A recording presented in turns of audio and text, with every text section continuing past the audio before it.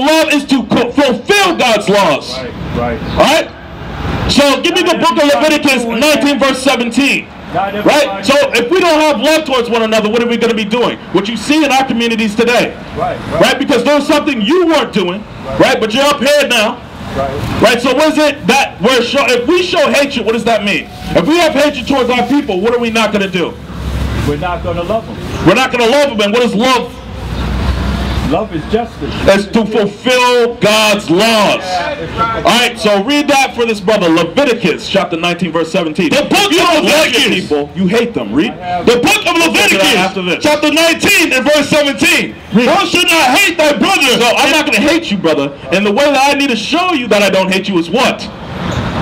Read. In thine heart. Thou shalt in any wise rebuke thy neighbor. So I'm going to come out here, cry aloud, and lift up my voice and show my people their transgressions to warn you that you're in the midst of sin. Read that again from the top. Slow. The book of Leviticus chapter 19 and verse 17. Thou shalt not hate thy brother in thine heart. So don't take anything that we're bringing forth as hatred, brother, because this is love. Read. Thou shalt in any wise rebuke thy neighbor and not suffer sin upon him. All right, so we're going to answer what you're dealing with, but I want you to remember. But let me ask you this really quick. What is sin? Okay. Sin is the transgression of your thought. It doesn't have to be a physical thing. You can just think it. If a woman walks by and you go, oh, she got a nice body. All right. If you commit adultery, if you malice, if you strike, all right. It could be any number of things. All right, so let's stop there. The mind, right? So let's stop right there, right? So you said, but you never explained to me what is sin. We're going to address that because everything that you were bringing forth is scriptural. But first, I asked you, what is sin? Okay. How would you explain that to your brothers in the street, right? To show them love, you have to show them that they're in the midst of sin. So how would you be able to do that? What is sin? By my example. First, I would show them by my example. Now, what is sin? You're asking me what is sin? Yes. Give me a chance to answer. You keep like regulating off. Sin is an act of any kind of malice, which I mean by that is my wrongful thinking or wrongful action. All right, so we're going to stay there, right? So you always you harken back to the mind. Yeah. You're like, all right, sin always starts in the mind, and you're right. But first, we're going to get the definition of sin. That's what I wanted to know, brother. Okay. A simple answer, right? Okay. Read that. The book of 1 John, chapter 3 and verse 4. Stop. Go ahead. Read that again from the top. The book of 1 John, chapter 3 and verse 4. Whosoever committed sin. Right? So now we're going to learn the definition. Whosoever committed sin, that's God's people. Read. Transgresseth also the law. So this always is going back to the law. Sin is breaking God's laws. What you were talking about is one of God's laws. And we're going to address that. But continue. For sin is the transgression of the law. So sin is the transgression of God's laws. So give me the book of... let me get Mark chapter 7 verse 21. So what you were saying was, sin always starts in the mind. The transgression of God's laws starts here first, right? Before you can do an action, right? You have to think about it. Right? So that's premeditated. You have to premeditate a breaking of God's laws before you can do it. So let's see what Christ is talking about when he refers to what you brought forth. Here is in the scripture what you were talking about. Read that. The book of Mark, chapter 7 and verse 21. Fall from within, out of the heart of men. All right, so first, Christ says, fall from within, out of the hearts of men. So let me ask you really quick, what is your heart?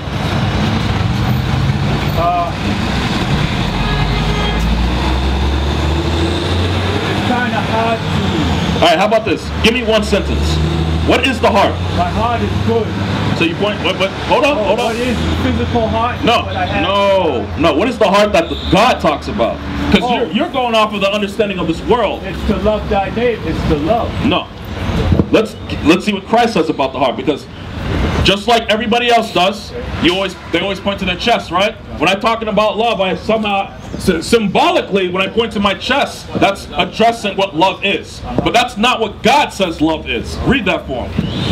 The book of Mark, chapter 7, verse 21. Fall from within, out of the heart of men. So out of your heart, what is that? Read. Proceed evil thoughts. So where do the thoughts come from? Out of your heart. Where do your thoughts come from? Your mind. Your mind, right? Yes. So God is letting you, hold on, bro. Yeah, so God is letting you know your heart is what? Your mind. Right. Because you're pumping your chest that circulates all the blood through your body. Is that producing thoughts? No. Is it producing thoughts? No. So read. Evil thoughts, adulteries. All right. So adulteries, like you brought forth, come from your mind. You have to premeditate that before you do it. Read.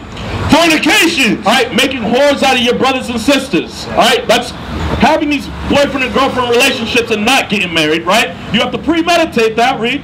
Murders. Right. You have to premeditate murder no matter what you do. Read. Thefts. Right. To steal something, you have to premeditate it. Covetousness. You have to premeditate that. I want that. So it doesn't matter how I get it, but I need it. Read. Wickedness. Wickedness. All types of evils have to be premeditated in your mind. Read. Deceit. Deceit. Lying to your brothers. Deceiving them with your actions. That's premeditated in your mind. Read. Lasciviousness. So lascivious behavior. Lewd sexual behavior. Right. That's premeditated in your mind. To be a sodomite. Right. That's premeditated in your mind. Read. An evil eye. An evil eye, having hatred towards your brother. Me not correcting you according to God's laws. That's me having hatred towards you. I have to think about that. Read. Blasphemy. Blasphemy. Me knowing the truth and walking away from it. Me knowing the truth and then going into Christianity. Because Christianity has nothing to do with what the Bible says. What God tells us to do. Read. Pride. Pride. That has to be premeditated. Read. Foolishness. Foolishness has to be premeditated. Read. All these evil things come from within and defile the man. So all these things come from your mind and defile you. So give me the book of 2 Corinthians chapter 10. All right, give me 4. All right, so Paul goes into this aspect. So now that we're out here, now that we know that our mind defiles us, the devices, the imagery, the thoughts that proceed out of our minds are the things that defile us. What do we need to do as a people? All right, read that. Well, the book of we need to repent and be baptized. What is the baptism? Okay, the baptism, when Joshua met John at the Jordan, he showed you that through example of the baptism. It's like when Nicodemus asked Joshua about how can I be born again. The only way a spirit can be born again is it has to go back through water. So you didn't. That's why you're born through water. All right. So first off, brother, you didn't really explain it that well. You went from one one historical description in the Bible to another one. So we're gonna get you to clear understanding on that, because we know the God's words. We study these words. Okay. All right, you obviously don't. But let's help you. Let's guide you. Mind, right? Because your mind is the things. Oh, brother, we're gonna go into the baptism. We're gonna go into repentance with you. All you have to do is have patience with us. All right, brother. All right. All right. So if you have patience, yes. All right. Let's read the book of 2 Corinthians, chapter 10 and verse 4. For the weapon of our warfare. So no, brother, we're at war in this land. The Israelites are at war, but what is this war? The weapons of our warfare is what? Are not carnal. So the weapons that we have to fight the evils in this land is spiritual, right? These carnal weapons aren't going to save you. Read. But mighty through God to the pulling down of strongholds. Your thought process is a stronghold. The words of God are going to pull those down. Christianity is a stronghold. The words of God are going to pull these things down. Muslims, Islam, all people being in that nonsense is a stronghold. The word of God is going to cast it down. Read. Casting down imagination. Right, because those things are imaginations and the hearts of men are evil. Read. And every high thing that exceedeth itself against the knowledge of God. So when you lift up your own wisdom over God, knowing that your wisdom is not wisdom at all because it lacks knowledge, right? But Most High says he's going to cast that down with his wisdom, his words. Read. And bring it into captivity. Bring those thoughts, those imaginations into captivity. Read. Every thought to the obedience of Christ. Every thought is going to be brought into the obedience of Christ. You're either going to hear this word and start doing what God says, or you're going to walk down the street and die when he returns. Yes. But let's go to what baptism is, right? And then we're going to go into repentance. So give me the book of John, the book of Matthew. All right, give me chapter 3. Let's see. You went into John the Baptist.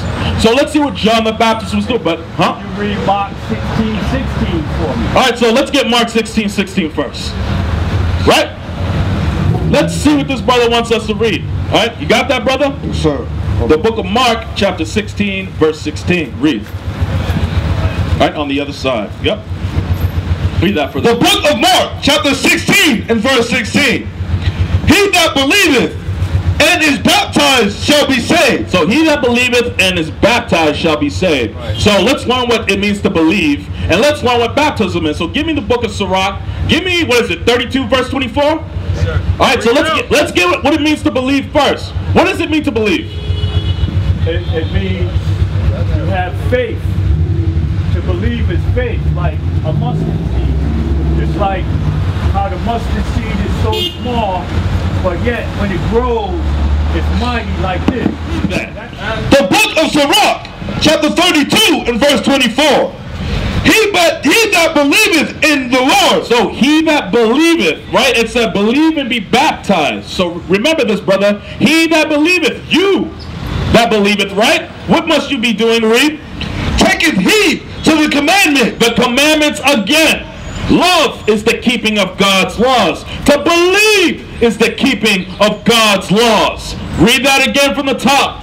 The book of Sirach, chapter 32 and verse 24. He that believeth in the Lord taketh heed to the commandment. So if you believe in God, you are going to do his commandments. Read. And he that trusteth in him shall fear never the worst. You're going to fear never the worst. Because when you're keeping God's laws, you know that everything is going to go well. Our God's going to fight for you when you're keeping his laws. Now it said baptism. What is baptism? Ephesians 5 verse 26. So we were learning that what Christ said, right? He said that you need to believe and be baptized. Right? But a lot of our people have a misunderstanding of what baptism is. John the Baptist said he was baptized. It said he was baptizing in the wilderness. But he said that ministry he was doing had to end. So Christ could do his baptism. But it wasn't of water. What was it? The book of Ephesians, chapter 5 and verse 26. That he might sanctify and cleanse it. So sanctify and cleanse you, all people. Read. With the washing of water by the word. The washing of water by the word. So the word of God is what cleans you. Alright, so this is baptism. We went over what believe is, but now we're still going into baptism. Alright? Chapter. Alright, give me Matthew chapter 3, start at verse 3. The book of Matthew chapter 3 and verse 3. For this is he that was spoken of by the prophet Isaiah. Alright. Saying, the voice of the one crying in the wilderness. So stop, let's start at verse 1. Let's start from the beginning of this chapter. Right? Precept upon precept, line upon line. Let's get the understanding of what's going on here. Read. The book of Matthew chapter 3 and verse 1. In those days came John the Baptist, preaching in the wilderness of Judea. So he was preaching what? The word of God. Right? Read. And saying, repent ye, for the kingdom of heaven is at hand. Repent. Right? Repent, because the kingdom of heaven is at hand. We're going to go into what repentance is, but read.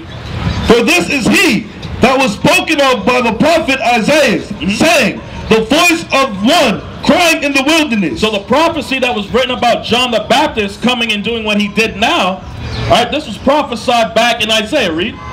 Prepare ye the way of the Lord. Right? So he's preparing the way of Christ. Read.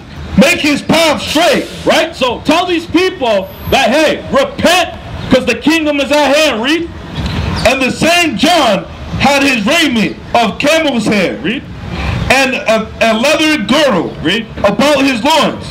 And his meat was locusts and wild honey. Alright, read. Because he was a Nazarite. Remember that as well. Read. Then went out to him Jerusalem and all Judea. Alright, so the Israelites, the so-called blacks, Hispanics, and Native Americans came out to John the Baptist to hear what? Him preaching God's words and to repent. Read. And all the region round about Jordan, and were baptized of him in Jordan. Right? So he was doing the water baptism at this time, but read. Confessing their sins. But they all confessed their sins. They all admitted to their iniquities, the laws of God that they were breaking. Read. But when he saw many of the Pharisees, all right, so the Pharisees, that would be your Christian pastors today, right? Because they're not teaching you according to God's laws. They're teaching you philosophies. They're teaching you lies. They're teaching you to the traditions of men, right? They're not teaching you after the ways of God. Read. And Sadducees come to his baptism. All right, so let's start from. Give me verse 11. So we're going to jump down to verse 11. Let's see what he says about his baptism.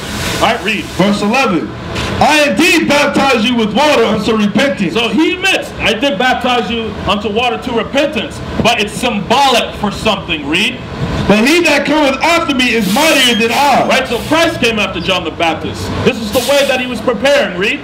Whose shoes I am not worthy to bear. So that baptism doesn't even compare to what Christ is going to be bringing. The Word of God. Read. But he shall baptize you with the Holy Ghost. The Holy Ghost. The law. Read. And with fire. Right?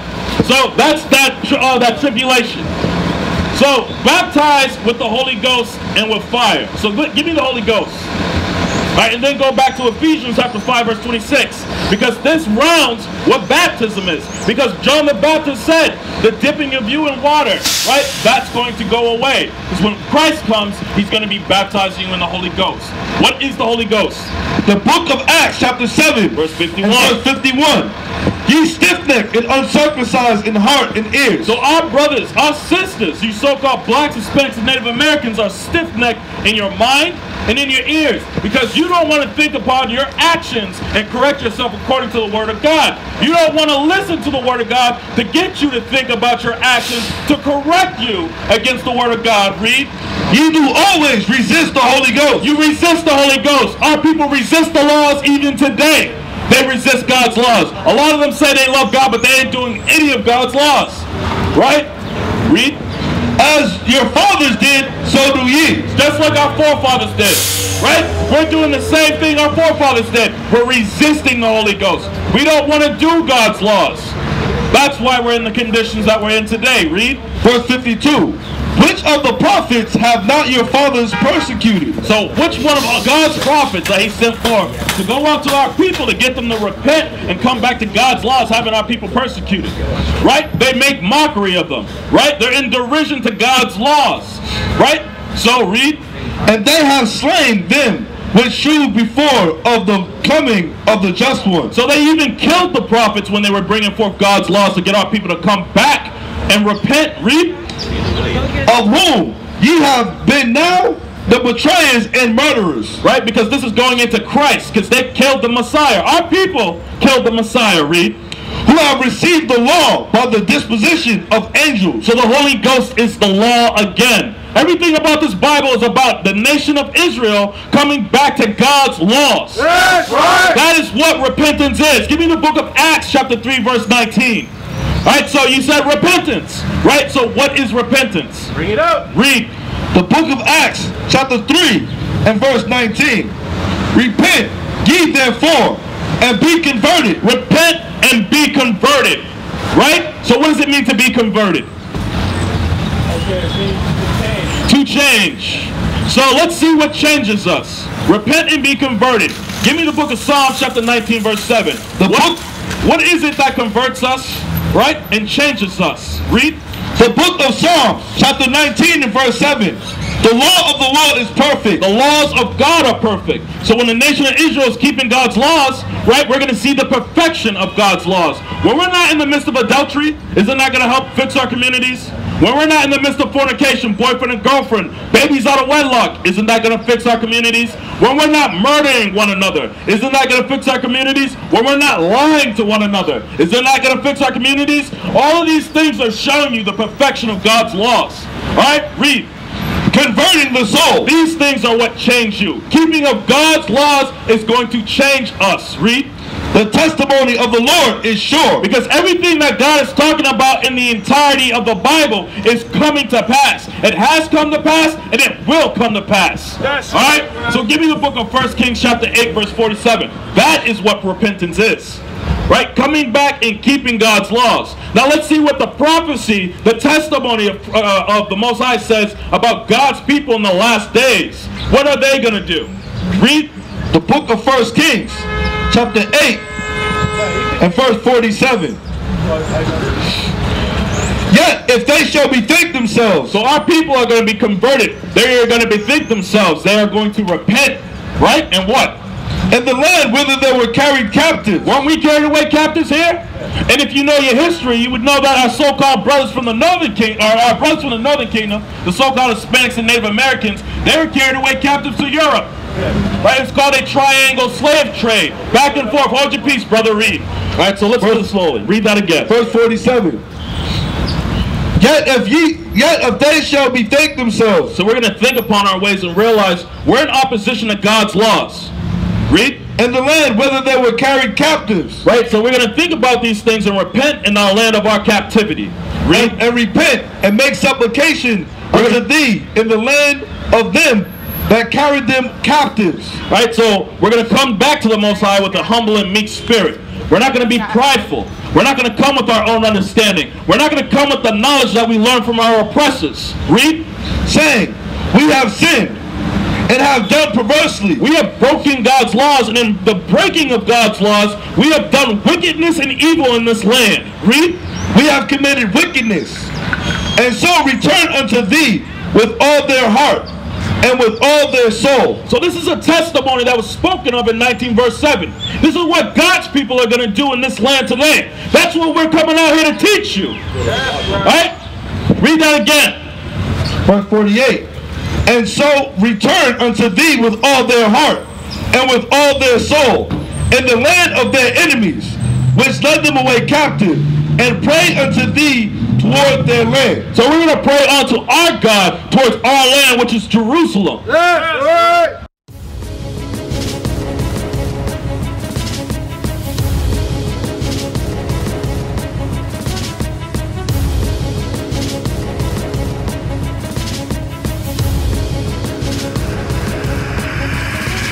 Shalom, Israel. I'm Elder Nathaniel of Israel United in Christ. YouTube likes to shut our channels down, as some of you have noticed, ever so often. Subscribing to join IUIC will assure you will always stay connected to our YouTube accounts. We want to do our best to make sure this truth gets out. Please click and join our subscriber YouTube channel called Join IUIC to stay linked to all of our videos. So again, please make sure you subscribe to this Join IUIC channel to get your latest updates from all our YouTube channels. Shalom.